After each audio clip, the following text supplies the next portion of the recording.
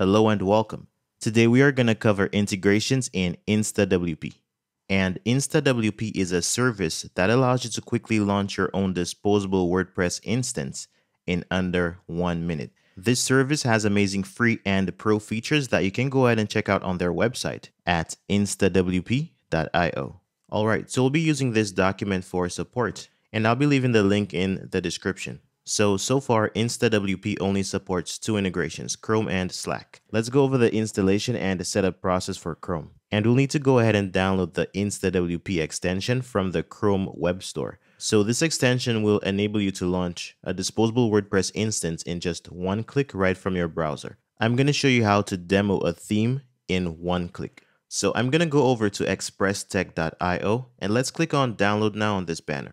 Okay, so now we're on the themes page at wordpress.org, and we only have the option to preview or download this theme. So let's go ahead and install the Chrome extension. I'm going to click on this link, and we're at the Chrome Web Store now. And what I'm going to do is click on the Add to Chrome button. So we have a prompt here letting us know what the extension can do, but I'm going to click Add Extension. Okay, so I've added the extension to my browser. So to pin the extension, click on Extensions and click on the pin right next to InstaWP. Okay, so now if you click on the icon, you'll have the option to launch InstaWP right from your extensions panel. Okay, so let's go back to this theme that we were browsing before. Let's open this tab. And by the way, you guys should definitely check out Gutana. I'm going to click Download now.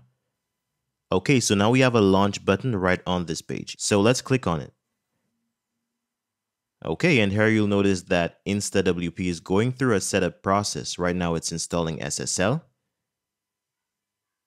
And now it's creating a database. This entire process will not last more than 1 minute. And it's done.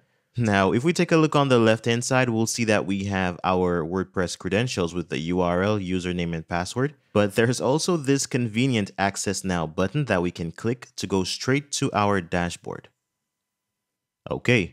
So let us go ahead and confirm that the theme was installed. Let's go to Appearance.